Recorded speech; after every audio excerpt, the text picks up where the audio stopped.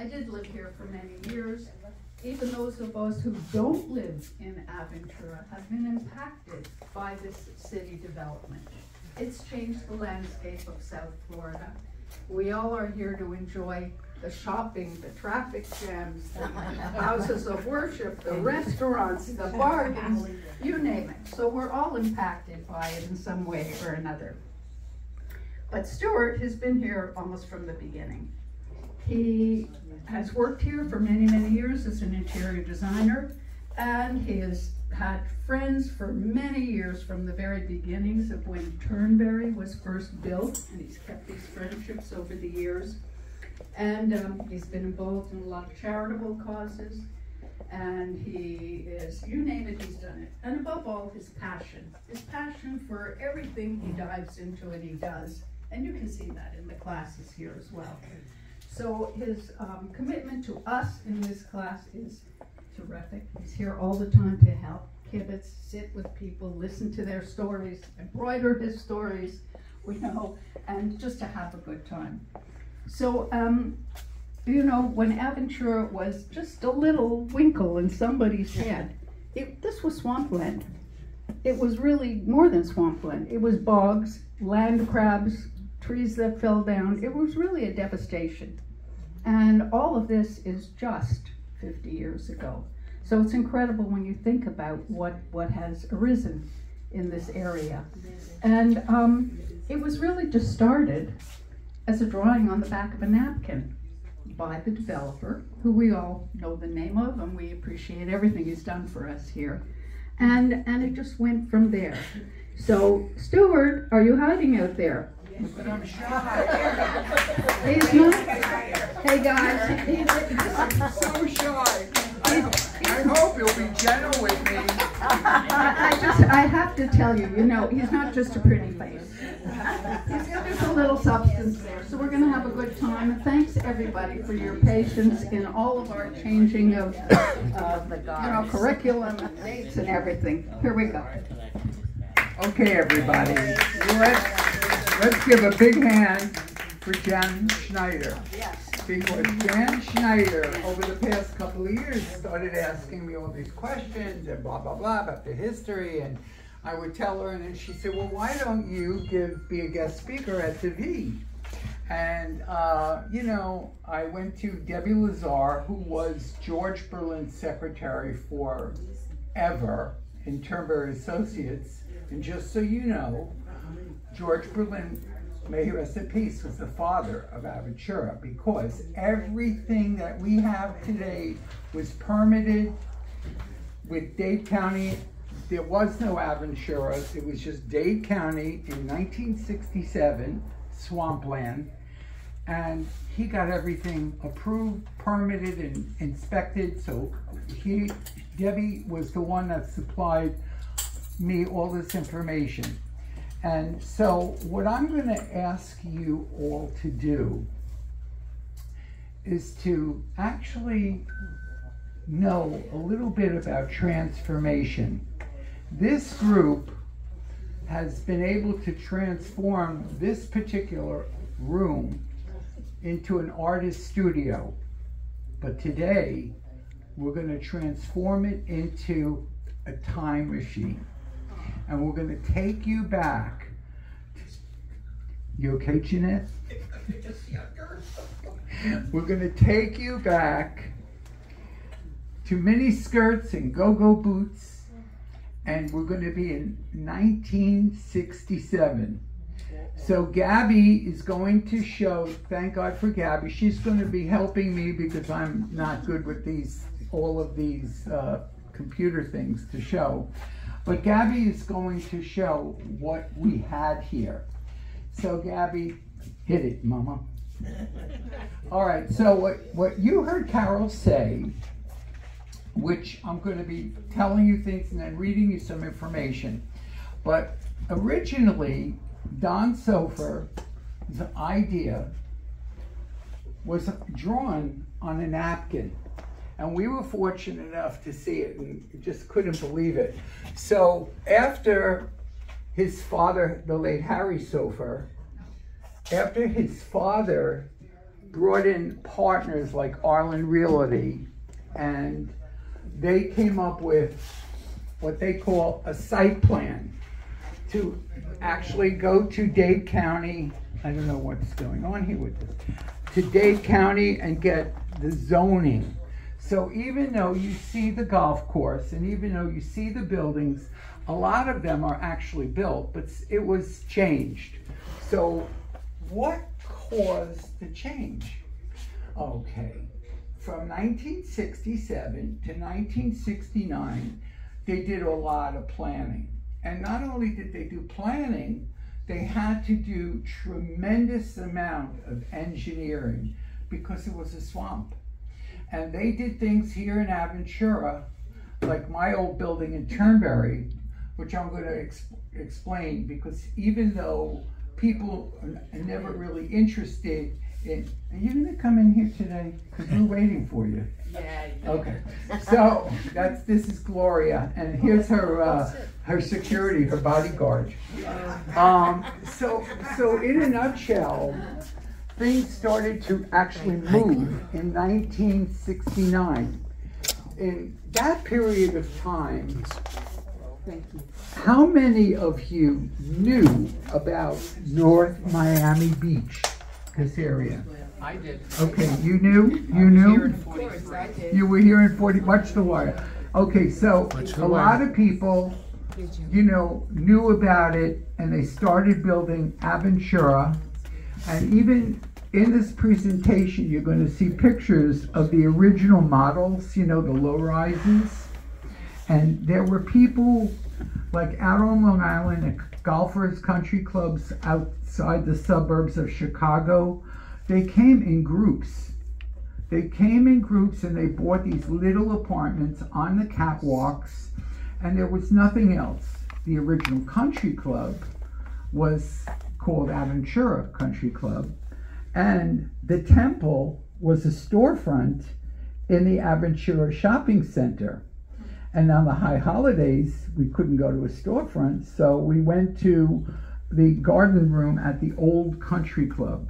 So this gives you a little idea of what went on in the 60s, because it was all political, and then it started to move, and people started to move down, and it was the beginning of a community, but it was still North Miami Beach.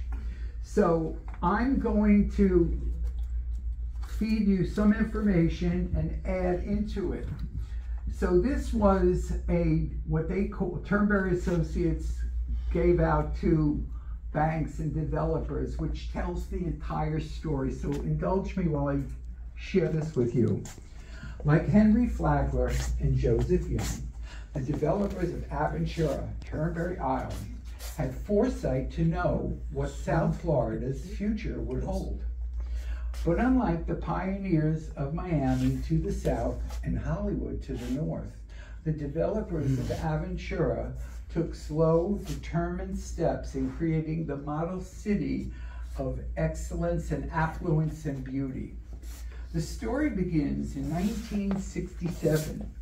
Remember I said put on your mini skirts and your go-go boots? When Don Sofer and his associates purchased 785 acres of submerged, underdeveloped swamp and marshland within Dade County, city of affluence and beauty. The next one. Sure. Hold on. I'm so sorry. Okay, so what you see here is really absolutely nothing. Now this, just to give you an idea where we are, this is Biscayne Gardens, which is really right where our temple is over here, which is, of course, is in here, the original public shopping center and the site of the first country club. But here's Mystic Point, Della. Yes. This is where Mystic Point is, and I'm going to talk about how that came about. And this would be the buildings that you go over the causeway. But this is all swamp. It's hard to imagine this gorgeous developed area was just really mangoes and just nothing. The land facing the Intracoastal Waterway and overlooking Golden Beach on the Atlantic Ocean held promise. Stay tuned. But required extensive conceptual planning and a detailed master plan in order to start the construction. Land planners Goodhue of San Francisco at Don Sofer's request produced the land use master plan, which included the championship golf courses designed by Robert Trent Jones. If you're a golfer, that really means something. With the plans in place, Sofer brought in John Hancock Mutual Life Insurance Company as an equity partner for financing in Arlen Properties. Arlen Properties, as you know or may not know, was a major national company, and what they built were the original buildings. So when you come in the main drive and you see the low rises, the townhouses, the original properties that were smaller units, catwalks, that's what they built. So what happened once you crossed over 34th Court? Anybody know? Something happened. Mangrove swamps soon would give way to massive dredge and fill project, which started with the permit issued in 1969. So got your go-go boots on? Public zoning hearings were held by the Zoning Advisory Board in January '69. By February, they had reported its findings in the County Commission, and the Commission approved the master plan, granting development rights for the Aventura Turnberry project. Soon, the dredging project began, drawing more than 5 million cubic yards of fill from Dumfoundling Bay at the project's southern boundary. We know what's there now, Mystic Point. Yes.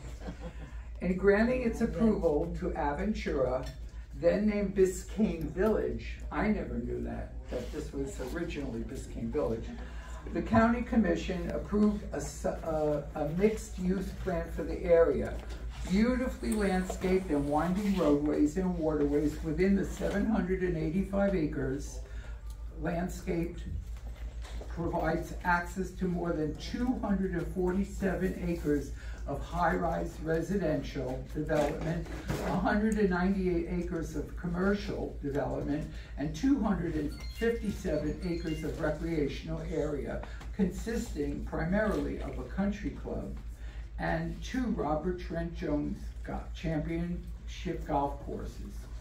A restriction of the committee's approval guaranteed that the open green space would remain for at least 99 years. Oh, yeah, So right. I don't think we're gonna be around in Yeah, 40 right. years, but if any of you are around in the 200, let me tell you, it's very possible to see more condominiums and homes on those golf courses, because we're already like 50 years, so there's like 40 years left. Stuart, how did you get the name Aventura? The original development was Aventura, but could you hold your question until we get done? Sure. I want everybody to. Sure. Okay, with approval from the county, state and federal government, Aventura's developers moved forward with the project. The growth was slow and deliberate, planned to meet the market needs of the surrounding communities without impacting negatively upon them. Although differences in outlook would divide the partnerships in 1977, leaving managing partner Don Sofer with the bulk of the prime properties. Development was not altered from the original master plan. So as you head east on Country Club Drive and you pass 34th Court, you'll see El Dorado, Flamenco. And then all of a sudden, you have the Hamptons, the Terraces, the Landmark, Porta Vida, Turnberry Isle, and then on the other side, Mystic Point. So we're gonna get to that in a minute. But they had split apart. And Don Sofer had those primary waterfront locations, which were sold off to the developers of the Hamptons, the developers of the Terraces, the Landmark. He owned Porta Vida, Turnberry Isle. So you want to know about Mystic Point? Glad you asked. So Mystic Point was like a custody battle kind of a thing. So Arlen Realty morphed into other companies, other owners, investors, and that was known as the K site. And you know, when we lived at Turnberry back in 1980, there was nothing. There was nothing there. There was no bridge. And the causeway was always a big conversation, because to get to the beach, you had to go north to Hallandale Beach Boulevard or south at 163rd Street. So the bridge opened in 83, but when they started talking about Mystic Point, I personally called it Troll Village. And when I was little, there was a story about a troll that lived under the bridge. And the reason it caught on because the only way to get to Mystic Point was through under the bridge. You had to go into Turnberry, make a right, go under the bridge, and then you entered into this beautiful gated community that it is now. So that came in the late 80s. But we're not there yet, so don't throw away those go-go boots.